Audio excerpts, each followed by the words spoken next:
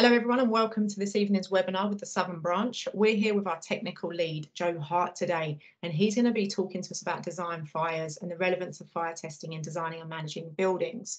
As always, I'd like to remind you that everything in the presentation is the opinion of the presenter and not of the IFE. Please put your questions in the chat. I will work through the chat at the end, ask all the questions to Joe on your behalf. If I could ask you to keep your microphones and cameras off, as Dean said. Please don't put your hands up because it's a little bit difficult to find the hand through the numbers of people. Any issues you have with sound or picture, try logging out and back in again. Okay, Joe, I'll hand it over to you. Brilliant. Thank you, Dana. Appreciate that. So if I share screen, hopefully you can just see the PowerPoint presentation now. Is that working? Yeah, that's perfect. Thank you. Great, then I'll crack on. Thank you very much. So thank you everyone for dialing in this evening. As we said just there, my name is Joe Hart. I'm the technical lead of the IFE Southern Branch, and I have another couple of roles that I'll tell you about at the beginning. The title of this presentation is Design Fires, and the kind of subtitle is the application of fire testing in fire engineering design. We'll come on to that and the importance of that as we progress through the presentation. So just to very briefly introduce who I am, as I say, I'm the technical lead at the IFE Southern Branch. So I do 4 of these presentations a year. They're all free to attend. They're all recorded. Thank you for dialing in. If you're watching this later, please do feel free to get in touch with any questions. My contact details are on screen. So first of all, I have 2 roles actually. So I'm lecturer in fire engineering at the University of Central Lancashire. That's where I am right now. I'm in my Preston office here on campus. I've been teaching this morning. Some of you that have dialed in had a lecture with me at 10 o'clock this morning. That lecture was this presentation. All I've done is cross out UCLan and write Delta Fire Engineering on it. So thank you for dialing in again. You clearly enjoyed it so much this morning. My other role is I'm a fire engineer. So I'm the director and founder of Delta Fire Engineering. So I spend about half my time here on campus where I teach fire engineering modules and do some research into industry related things. And I also spend half my time, roughly, it's about 5 days each at the moment, but I spend that time out in industry working on fire strategies, risk assessments, fire safety management, etc. If you do want to get in touch after the presentation, my details are there. I'm pretty good on the emails normally, so do feel free. I'm going to start by talking about this slide though. So anyone that's ever been to a talk from me before, this will be familiar. I talk about this quite a lot. I'm doing a piece of work at the moment where we're trying to do some science communication, it's called. I don't particularly like that term, but we're working in this field. We're trying to get fire engineering out there as this multidisciplinary area that it is, that I certainly believe that it is. Fire engineering draws on lots of different disciplines, and it's useful for us as engineers and students and academics to draw from these disciplines. Today's lecture specifically draws on the principles of chemistry, biology, and physics. And I did a careers event a few months ago over down in London for some STEM work. And somebody told me afterwards that it's a rare discipline that draws on chemistry, biology, and physics, all the kind of 3 primary sciences. And I was quite proud to say that fire definitely does. We've got chemistry in the principles of fire and combustion. We've got biology in the human effects of fire, and physics in things like fluid dynamics, how fires grow and how fires spread. So we're going to draw a little bit on those 3 in this evening's webinar.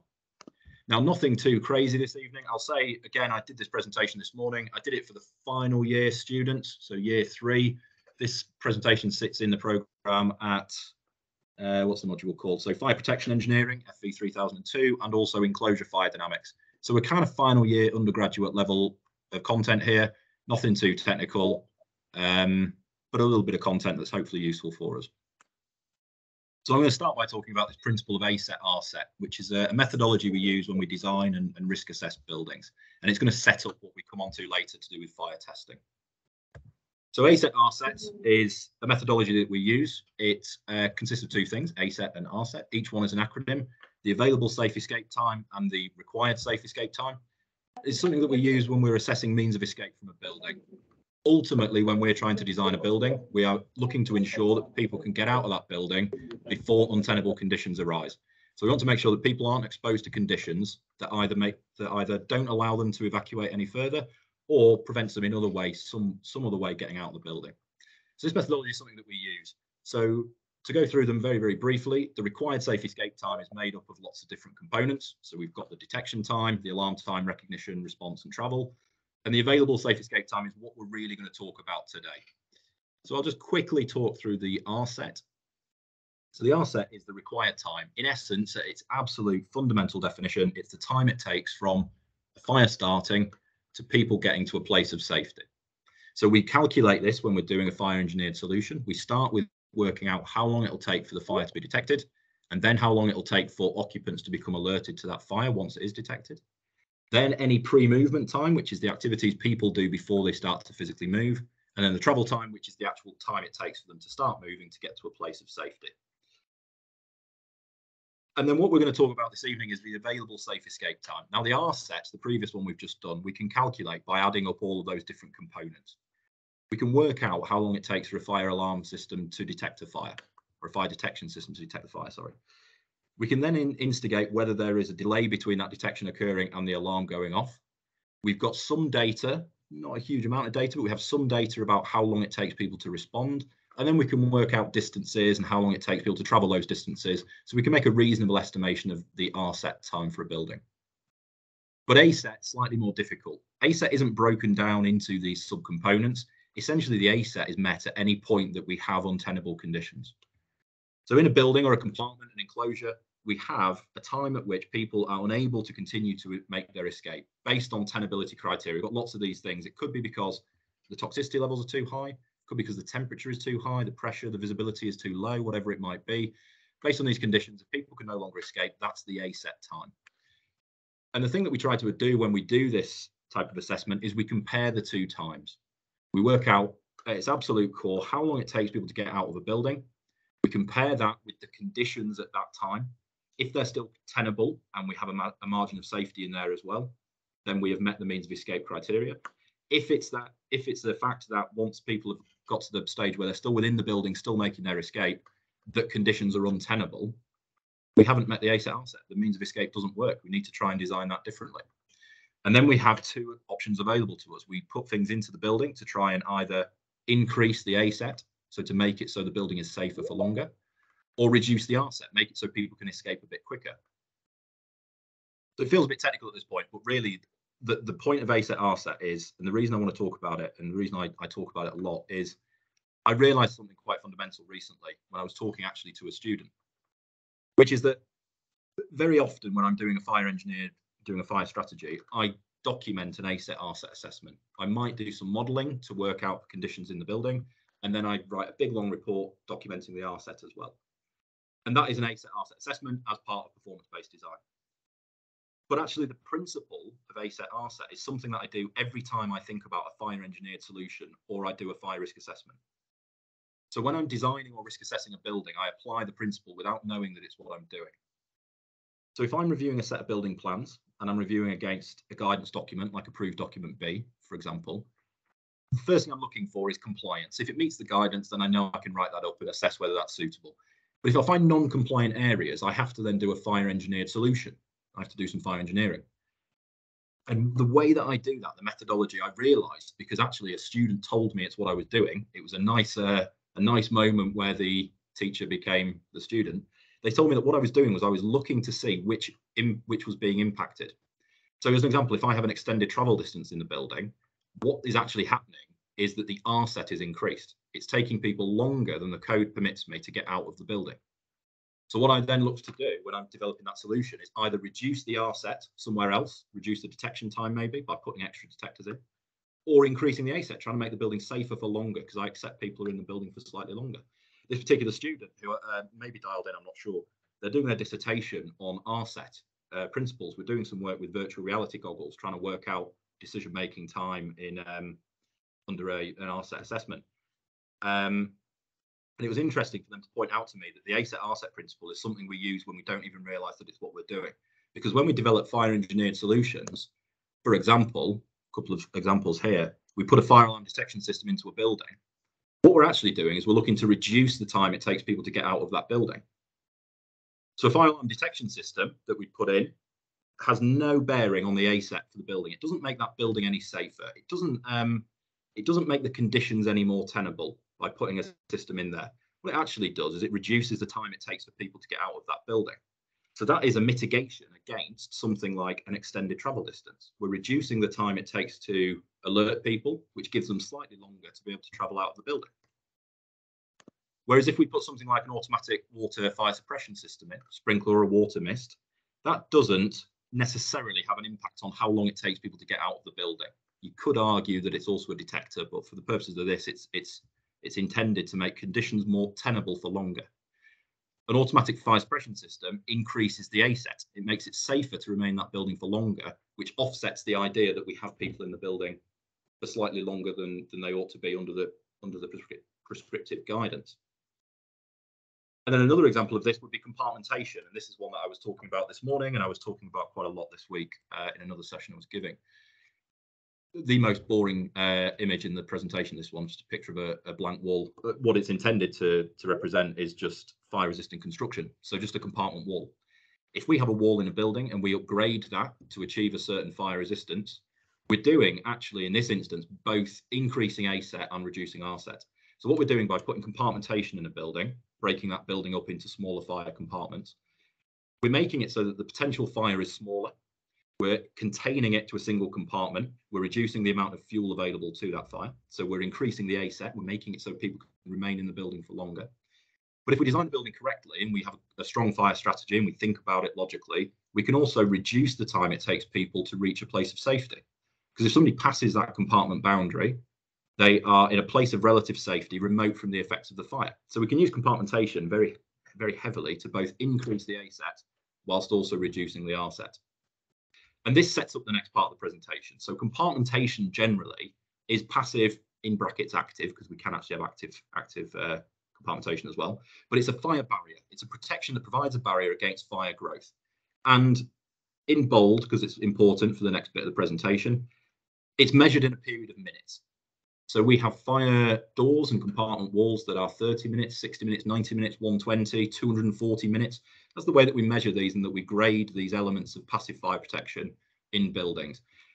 And to kind of tie back to the ASET RSET thing, compartmentation is one of those things that is a really key fire engineered solution, partly because it's relatively easy to do. If you're putting a wall in anyway, it's not a difficult conversation to have to upgrade that to become fire rated.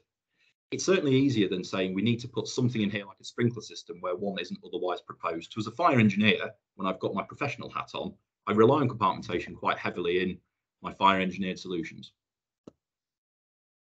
So moving on to, again, nothing too crazy in terms of theory, the stages of a fire. This is very first year undergraduate level, probably even A-level standard, to be honest with you, the stages of a fire. So let's bring in some theory here.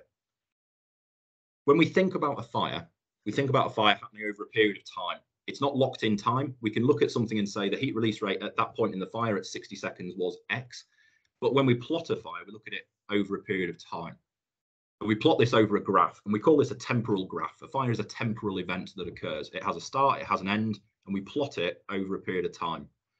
And the image on screen there is a fairly standard fire curve graph. So we've got time plotted along the bottom there, and up the side, we've got some aspect of that fire, whether it be temperature, heat release rate, toxicity, even whatever it might be. We're plotting it against time. And when we do that, we get, in this example, a nice linear curve, a nice standard curve. So we've got an incipient phase, we've got ignition, first of all, an incipient phase, a growth phase. At some point, flashover will occur if the fire is left to its own devices, and that's the transition to the fully developed fire. And then the final stage is decay or extinguishment. So the very kind of simplistic way of plotting a fire on a graph is like this. We've got this nice smooth bell curve in this instance, and these fairly standardized stages of ignition, growth, fully developed, and then a decay phase as well. But I use the word there, I think, idealized, because that's exactly what it is. Fires are very, very difficult to predict.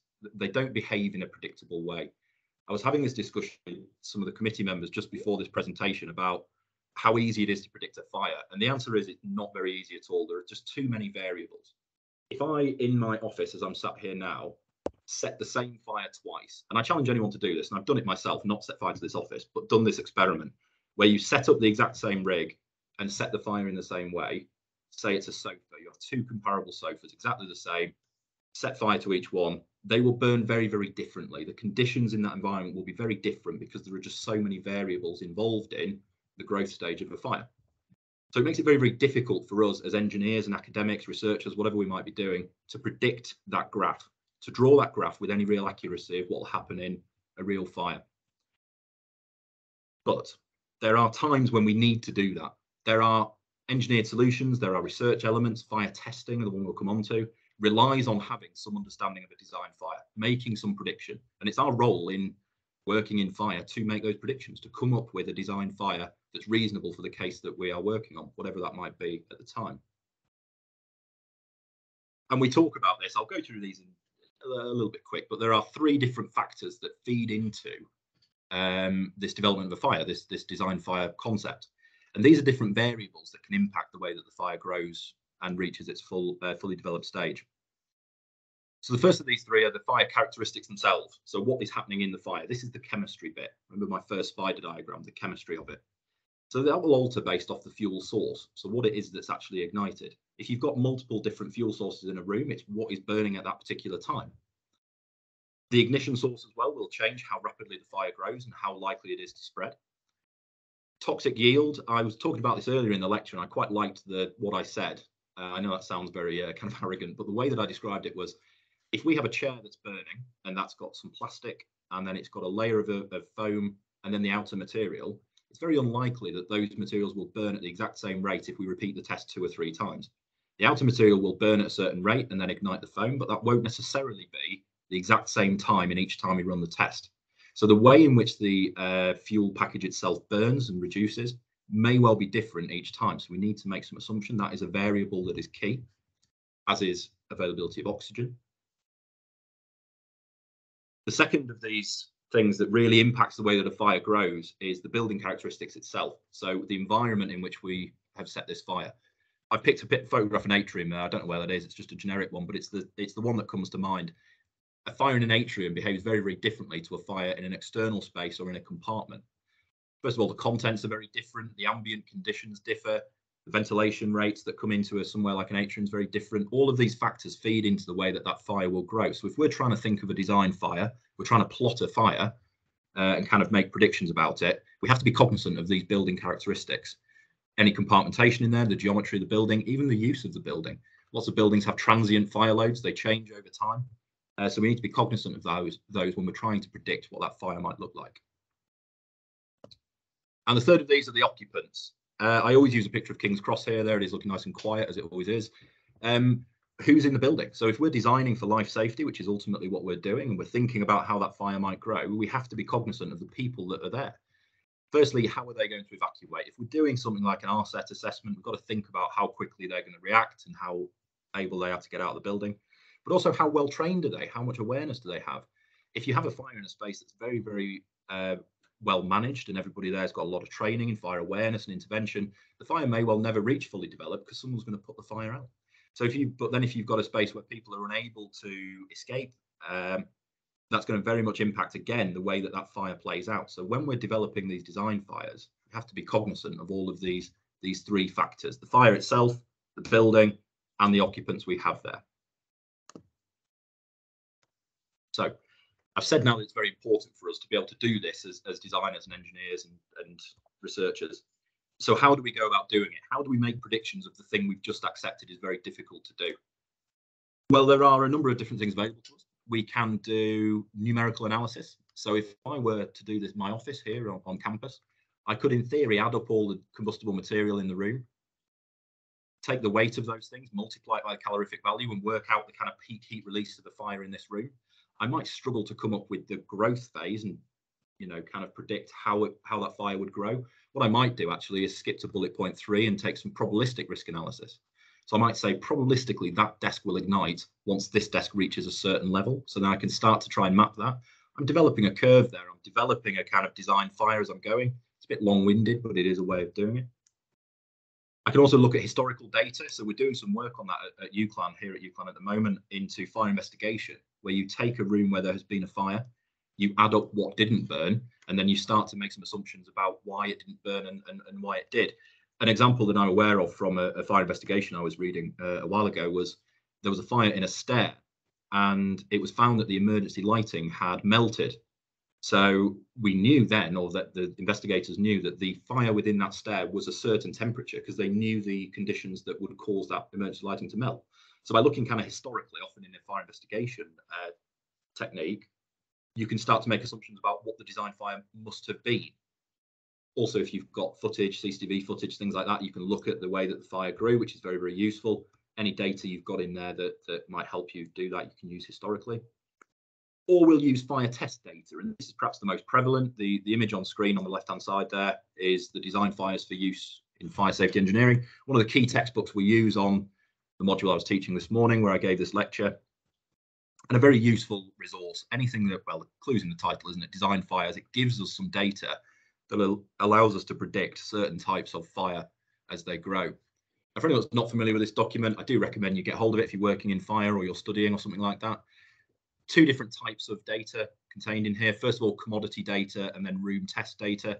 Essentially what this is it plots a graph for us of the design fire of that particular test. These were real live scale tests done by the BRE and documented in there. The very good description of what exactly the test conditions were, and then a graph of each one. So if we were designing something like we were designing a living room, we could go in here and get some living room test data. So looking at this, we're not going into too much depth here, but we can say, okay, flashover occurred at around 5 megawatt, so 5,000 kilowatts. We can see that the growth there was not much happened between up to 6.5 minutes, but then we had quite rapid growth spread. So in 4 or 5 minutes, we went from almost 0 kilowatts all the way up to 5 megawatt. So we can start to estimate, if we were thinking about a living room design fire, based off of this data, what it looks like in this particular test that took place. We then get, after flashover, the fire dies down, secondary ignition of the sideboard, and we can see it was ultimately extinguished. So if we were looking for data, that would be very useful for us to understand. If we were then designing a prison cell, which was another room test that was done as part of that study, we can look at that and say, start to draw some comparisons. So we can say at this stage, the peak heat release, albeit there was some intervention, so we would look at that if we were doing this piece of work for real, but we can say the prison cell reached a heat release rate that is half that of the living room, 2.5 megawatt, 2,500 kilowatt. And that the growth rate was slightly slower. It took slightly longer for it to reach that peak heat release rate, but it ignited a bit quicker. So when we're looking at design fires and we're trying to make this assumption, because we have this duty to when we're doing some fire engineering, we acknowledge it's very difficult, but we can rely on some data and start to draw some correlations and think about the risks associated by comparing these different fuels to one another. It is now November, which means the festive season is nearly upon us, which means everyone will soon be sharing the same video on LinkedIn that we all do every year of the Christmas tree fires. I include this one because this is part of the commodities test rather than the room tests, but very good data here. Christmas trees, note please, if you will, that the time here is in seconds, not in minutes. You can see that after 50 seconds, some of the, well, one particular sample there reached 5 megawatt, which is the same size as an entire living room fire. For anyone that doesn't know, Christmas trees, these are live Christmas trees, you cut them down, they dry out, they're incredibly combustible. So again, if we were doing something where we were looking for Christmas tree data, we could look at this type of data, develop a design fire, and start to think about what that fire might look like. So where would we use this? So in what scenario are we looking for a design fire? Are we establishing? Well, there's a couple of different ones. The first one is when we're doing some modeling.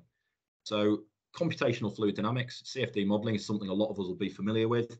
Certainly if you come and study at UPlan, you become very familiar with it. Anyone in industry, you may have done a little bit. Some of us do more than others. So CFD is a way of estimating the way that fluids move within a scenario. It's not exclusive to fire. I was having this discussion this morning, in fact, that CFD, in fact, wasn't invented for fire. It's been used by us, but it's used in many different industries.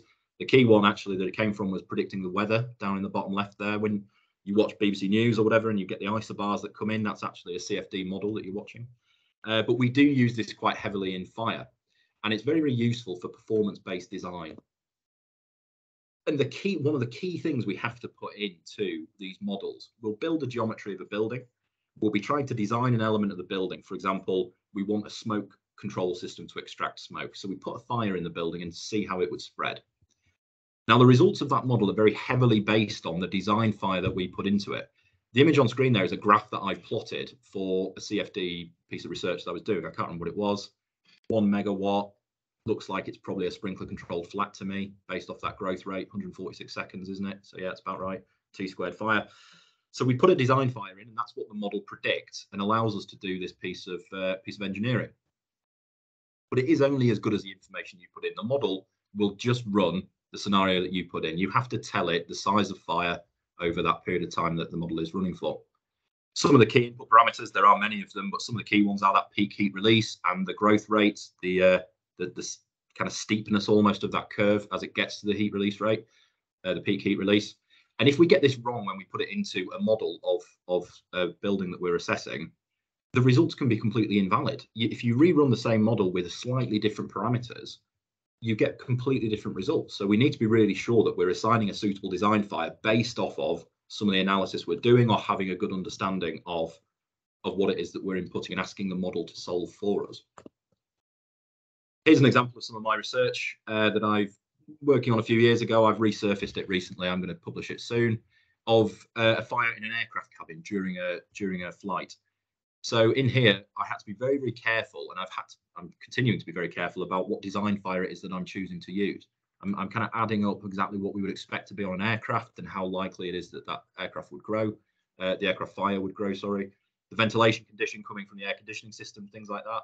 CFD is a very powerful tool that lots of us use, but we have to be cognizant that we're being very, very careful of what conditions we're asking the model to solve for us. It's not all quite as fanciful as an aircraft cabin, I'm sorry to say. A lot of the time we're using this to solve problems on building designs like residential corridors. So we're trying to work out what extract rate we need. Atria, I've already mentioned, and basements, basement car parks, things like that. We use these very advanced tools like the modeling. But actually at the heart of them are these simple basics, which is we need to think about what fire it is that we're asking the model to solve for us. That's on us as the user to be kind of confident in what we're assessing, based off the 3 parameters from the start, which is the fire properties themselves, the building geometry, and the people that we're trying to protect. So we actually have an obligation as designers and modelers and researchers to be very confident in the data that we're putting into these models. Which brings us on actually to the kind of last part of the presentation, but the most important is the subtitle of the presentation, which is design fires in fire testing. So we've set up this idea of design fires and that they are very important. Fires are very difficult to predict, but we do need to, in certain circumstances, make those predictions. One of which is if we're doing advanced engineering, like our modeling. One of which is if we are doing a fire investigation, we need to try and predict what it was that occurred and why the damage was there. And another one is in fire testing. So fire testing is very, very important. And going all the way back to my very first slide about fire engineering and fire safety being multidisciplinary, this is an example of where I've kind of gone into a subfield of fire. Well, it's not a subfield, it's a kind of ancillary field of fire testing. Worked there for a bit. I've been doing some work through Delta in fire testing recently. Learned a bit about it that's actually made me a better fire engineer. It's one of those examples where you kind of work in a slightly different field and innovation comes sideways. You know, you think about something in a slightly different way. And fire testing is very important because we'll specify things in the building. So we'll ask for a fire door to be a certain rating, a apartment wall to be a rating, and we need a way of a standard way of testing whether it achieves that rating, so that we can get products to market, so that we can go out and buy something and be fairly confident it's been tested under that regime. So the way we do that is all these materials are tested against a design fire. So there has to be a design fire that is standardized across all these tests. That's in the interests of fairness. That's so that we know if I manufacture a fire door and I test it and get a certificate for 30 minutes, 60 minutes, whatever it might be, my competitors that are marketing a similar product have been through the exact same test regime. And that if I go off and buy those as a client, an architect, a fire engineer, whatever it is, that the material I'm buying is robust enough to fulfill what I'm asking it to do. So the example that I use here, I always find useful in teaching to use an example alongside the theory I'm teaching. So in this example, I use fire doors under the national standard. I've been looking a lot at BS 476, and that's why it feeds into this presentation for some work in existing buildings. So fire doors would be tested under 476 in the furnace that's pictured on the left-hand side there. So that is a furnace where you would attach on the large hinge door that we've got going on there. We've put the test samples, the doors themselves. Within the furnace, we've got on this slide still. Within that kind of chamber, we've got a furnace that is exposing that material to a heating regime. They're exposed only from one side because that replicates exactly what would happen in a real fire. And from that, we can determine a fire rating in a period of minutes. So the standard fire curve that they're tested to is this curve here, the ISO 834 curve. So it's a temporal curve. We used that term earlier. Temporal means plotted against time. We can see it's temperature versus time in this case. Every test that goes through this furnace is tested against the same heating regime in the interests of fairness, as we've just said. So we know that the results are comparable between two different products. So this particular curve is based on the burning rate materials found in typical buildings. It's sometimes called the cellulosic curve. It's based off cellulosic materials, a lot of it being timber. It's quite an old piece of research. And the curve follows the particular formula that's given there. So T0 is the ambient temperature plus 345 log 10, 8T plus 1. So you can put that into an Excel spreadsheet, plot the graph, and it comes out exactly like that. Every test that is carried out is subjected to this exact same curve, exact same heating regime. And if we were looking to specify a fire door, so let's say that we're trying to make sure that we've got a 30-minute door, we're specifying that in terms of integrity.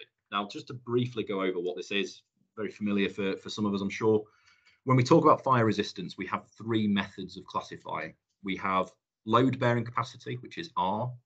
We have integrity, which is E, and insulation, which is I. So we can have a wall that is rated for all three of those things. There'll be a period of minutes, so it'll be 90 minutes integrity, 90 minutes insulation, 90 minutes load bearing. Or it may be only required that if it's not a load bearing wall, it just needs 60 minutes integrity, 60 minutes insulation. All different kind of ways of classifying these things generally come from guidance that we're using to design the building.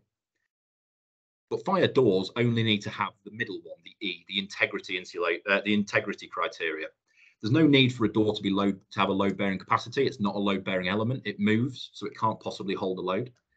Nor does it have an insulation rating. The reason for that is because you assume that there is no fire load directly next to a door. So the risk of there being a fire that's directly next to a door that's going to cause through insulation to spread to the other side of the door is very low.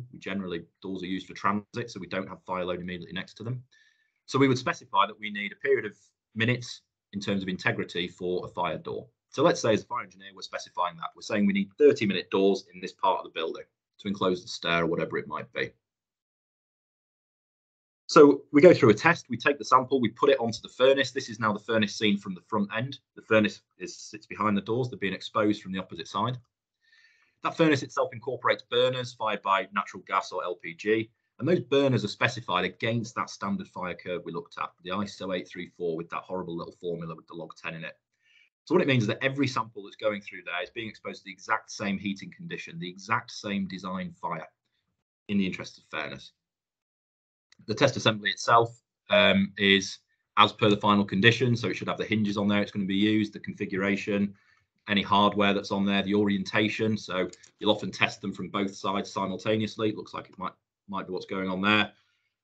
So it has to be replicating exactly how it's going to be installed in a real building. And crucially, for what we're talking about here, it's exposed to the exact same design fire as every other door that's being tested. The test is run, and then there are certain acceptance criteria. If these are met, then the door is deemed to have failed. I've put them on the screen there. So if sustained flaming is observed on the unexposed side, so if we were watching this, forget about the fact there's vision panels in there. If we could see flames coming through the door, it's failed that criteria. Two sides of gap gauges, a little 6mm gap gauge and a 25mm. If we can get them into any gaps that are forming around the door or any cracks that are formed, and either if it's a 6mm gauge, move it around 150mm, or if it's the larger gauge, if we can just get it into the furnace at all, it's failed. And the crucial thing with those is that if any of those three things occur, the test is stopped. The door has at that point failed. That's the point at which we suggest that the test has ended. So it's a fail at that point. And that happens at a certain time within the test. When that does happen, that's the test certificate is drawn up on that basis. If the door lasts 32 minutes, it gets a 30-minute rating. If it lasts 65 minutes, it gets a 60-minute rating. If it lasts 90 minutes, it's a 90-minute rating. So by going through this kind of standard test against the standard fire test curve, we get a rating for all of these materials. And this doesn't just apply to doors. I've used doors here just to give us some basis, but similar tests exhibited for dampers, similar tests for compartment walls, fire stopping, anything we might put into a building that requires a rating. We use these kind of standard design fires that are standardized across all testing. But this is the kind of important consideration. And in in academia, there are very few moments where, when you speak to a group of students, there is a kind of collective light bulb that goes off. The students are too busy looking at their phones and talking to each other and eating bags of crisps to give us that kind of feedback. But occasionally you get a little light bulb moment and you realize a group of people have understood something at the same time. And it didn't happen this morning, but it's happened before when I've done this exact presentation at this element, this important consideration, because it is important. The standard fire curve that's used, that 834 curve, is based on a certain type of materials and a certain growth rate and a certain peak heat release. And everything's tested against that because it's a standardized test. But what that test curve doesn't represent are the conditions that occur in a real fire. We've looked at some of the graphs earlier, that one for the prison cell, that one for the living room and the Christmas tree. Not only is it not a smooth curve, but if you run the test over and over again, I set the challenge earlier, if you keep running the test, you get a slightly different curve each time. So that standard fire curve isn't a real fire.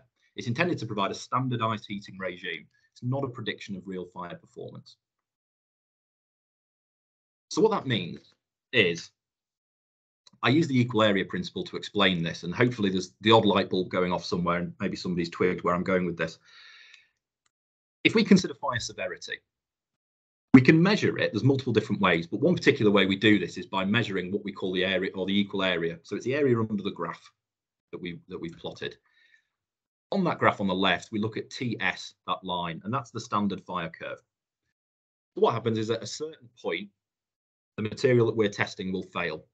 And that's the dotted line that comes down to the bottom of the graph. Now, if we take the area underneath that graph, there's a severity of the fire that material has been exposed to.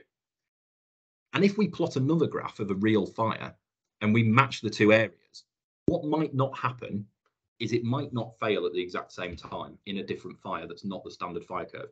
So TR on the graph just there is a completely different fire. I think it stands for test real. The R is for real. It grows a bit quicker, peaks a bit higher, and then decays earlier. But you'll see that the areas under the graph are equal earlier than the standard fire test. Now, if we consider for a moment that TR is a real fire that material is exposed to, what that tells us, or what that means, is that material will actually fail earlier than it did in the test. It may have survived 60 minutes in the test, but what might happen is in a real fire that grows a bit quicker, because we know it's very difficult to predict how a fire will grow, it might fail prior to 60 minutes under real fire conditions. And again, another graph that shows this, we've got fire A and fire B in this instance. We've got the standard fire in the thick black line and two other fires, A and B. One of them, fire A, is much like the previous slide. It grows a bit quicker, peaks higher and decays.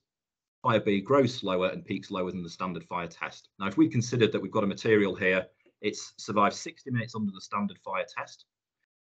In a real fire that grows a bit quicker, it won't necessarily last for the full 60 minutes. What we're saying is that under the standard fire conditions, under the standard curve that we have to use standardized under fire testing conditions, it lasts for a period of time. But in a real fire, it might last a lot. It might fail a lot earlier. Equally, if the fire isn't quite as severe as the standard design fire that we use under fire testing, it may actually last a lot longer. So in a fast growing fire, the material may fail earlier than 60 minutes. But in a slow growing fire, it may last much longer than 60 minutes. So what that tells us, and why that's important for us to consider, is relating it back to fire safety. So when we're doing fire engineering, when we're doing fire risk assessment and we're assigning things in a building, we're saying a 30-minute door, 60-minute door. The thing that's really important for us to be kind of cognizant of is that that doesn't mean that it lasts for 30 minutes or 60 minutes in real life. That doesn't mean that that 30-minute door will last for 30 minutes in a real fire. It means it's lasted 30 minutes under standard test conditions against the standard fire curve. Similarly, a 60-minute compartment wall has lasted 60 minutes under standard conditions, but may not last 60 minutes in a real fire. So, Joe, why do we care? Why do you keep talking about this? Why are you telling us this? It's because I see it so often, this kind of miscommunication, this error. The examples on screen on the right-hand side, the text there, they are real examples that I've taken from both my professional life and my academic life. These are things that I've read in, I won't say exactly where they're from, but they're from student assignments or they're from fire strategy reports, other things that I've read. The top one there is from a consultant's report that I said I'm not going to say where they're from, and then I explained exactly where they're from. But one of those is from a consultant's report that I was peer reviewing. These are kind of misinterpretations that people write into building strategies. The top one we can see, after 1 hour 50 minutes, a secondary alarm will activate to alert the fire service to leave the building. That was written into a fire strategy I was reading. Somebody had said there was a firefighting shaft that was 2 hours. If it got to 1 hour 50 and the fire wasn't out yet, the fire service would then evacuate. So applying the kind of principles that we're familiar with now, that some of us would have known anyway, we know that that isn't true. Those elements may have failed far earlier if the fire was more severe. Just because we've got a build-up that's lasted 2 hours in the standard fire test doesn't mean we're safe for 1 hour and 50 minutes and then we need to leave. It may last far longer, it may last far shorter. Building users will be safe to remain in the building for up to 1 hour. Well, if we've quantified that in another way, then great. But if we're just relying on 60-minute doors and walls, that's not the case. It may be that the fire is more severe than that standard design fire we've used to test and classify, which means occupants are not safe for 1 hour. It is safe to remain in the building for up to 2 hours in a fire. I remember where I read that one, but I won't say it. Again, exact same principle. In that case, I've done it again. I've said I'm not going to say it, and now I'm going to tell the story. Somebody had said that it was a 90-minute required in the building, but we're going to upgrade it to 2 hours to make sure, because the RSET didn't quite work. It took longer than 90 minutes to evacuate the building. I questioned it because that doesn't quite work. It doesn't mean you've got 2 hours. It doesn't mean you're safe for 1 hour 59, but 2 hours and one, you're dead. You know, you've got to be a little bit careful when people are specifying these things. And then the final one is one that I see, which is the ASET for the building is 90 minutes. We started the presentation by talking about ASET, RSET, and how it's a very kind of complex engineering skill that we can apply in buildings, that we see out there in industry. It's not quite as simple, unfortunately, as saying the ASET is 90 minutes. It may be that we've got 90-minute structure. It may be we've got 90-minute fire doors and walls. That doesn't mean that people are safe for 90 minutes. If we get a stronger fire, one that grows a bit quicker, higher peak heat release rate than our standard test conditions, that material may well fail much earlier than 90 minutes. But in the interest of fairness, I look at something on the left-hand side, and I understand, I get why people make this kind of misinterpretation. It's often people that don't work in fire. You read it and it says 30 minutes. This came from a manufacturer's website. I was just Googling fire doors for something. I think I was actually buying some for a project. And I went on the FAQ document and I read this, and I've highlighted the two things. So one of the FAQs on there was, what's the difference between FD30 and FD60 door? They'd written on there, this manufacturer, that FD30 offers 30 minutes fire protection and is suitable for all domestic situations. FD60 offers 60-minute fire protection. There's a very literal interpretation of what the guidance is, and it's incorrect, because an FD30 door, 30 minutes in a test, doesn't mean it offers 30 minutes protection. But if I didn't know about fire and I hadn't researched it and studied it a little bit, I might read that and think, well, that makes sense. It says 30 minutes, so I get 30 minutes. So if I'm sat behind a door, I've got 29 minutes in which I'm safe, and after that, it's going to start failing. Not actually the case, as we've been through in this presentation, and as we hopefully now have a bit of an appreciation of. So that's the kind of the end, actually. I've kind of related all of that information back into fire testing at the end, but the crucial thing that I do in this talk is about design fires.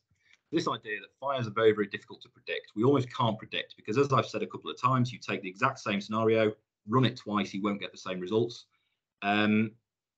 Design fires are a method of us estimating and predicting, because in some circumstances we have to do that when we're working in fire. If we're running some advanced modelling, some CFD, we have to input a design fire. And if we're doing fire testing, we have to have a design fire. We have to have a standardised way of testing materials, otherwise there's no comparison. But we also have to acknowledge with that last point that it's not what happens in a real fire, which means if we go for a 30-minute door, 30-minute wall, it doesn't necessarily give us that under real conditions. And then I just go back to this. I usually use this slide to bookend all my talks. I start and end with, I start by saying fire engineering is multidisciplinary, and I finish by saying it does need to be as well. It is our kind of obligation, I think, to learn a little bit about these different fields. As I say, the more time I spend doing things ancillary to fire, the better fire engineer I become. So I encourage people generally to read around different subjects slightly outside. You can, in my opinion, I believe, over specialize. You can become too much of a specialist in one field, you forget about kind of everything else. So I encourage people to go off and read and do some work in other fields. So I'll finish. Actually, this is the bookend, isn't it? This is the contact details, still the same. So my name's Joe. I work part of my time working as a consultant, fire engineer, part of my time as a lecturer here at the university. there's no real divide between the two. I kind of do both all day long. So feel free to email me on either of those if you've got any questions or you want to chat about anything. The last one of these I did actually, I got loads of stuff afterwards. I'm now doing a couple of research papers with people that got in touch, and I'm doing some work. So it's great when people do get in touch. So please do feel free. And that's me. So back to you, Dana, if that's okay. Thank you. I've literally jotted down your statistics on the Christmas tree, because I am gobsmacked that it's 50 seconds for it to reach the same heat output as the whole living room. I think that's a really good one to know over Christmas and to share. I wanted to ask, have you got an opinion on how you think we can make this testing more realistic? No, I agree that it ought to be standardized, and I don't disagree with the curve that we use. The only thing that I would do is if I knew that I was using something for a specific purpose. So if I was assigning something that's going to go on an oil rig, for example, I know I ought to use the hydrocarbon curve because it's more relevant. So I don't necessarily think the one that we use now is incorrect and we should change it, but I would be looking for something that's perhaps more relevant if I know I've got one application, if that makes sense. If I manufacture something that is only used for a certain environment, I'd probably be looking to change my design fire to be as per the final condition. Okay, thank you. And when we're looking at, like, for me to predict a living room, I mean, my living room is probably very different to yours, different to my nan's, you know, different to a young person's. How can you predict? And especially now, 2022, we've got mobility scooters, we've got the bikes, all these new components, Xbox, PlayStations and things like that are all going to change. So is this something that's updated with time to take these things into consideration that change? Absolutely. I mean, it's something that ought to be. A lot of this research, certainly the standard fire curve, goes back a very long time. It's based off of cellulosic materials, timber in people's homes. Nowadays, of course, we have even not even thinking about these e-scooters that keep going up everywhere, more plastics, more foam materials. There are kind of more refined methods that we can use to predict these. But I completely agree.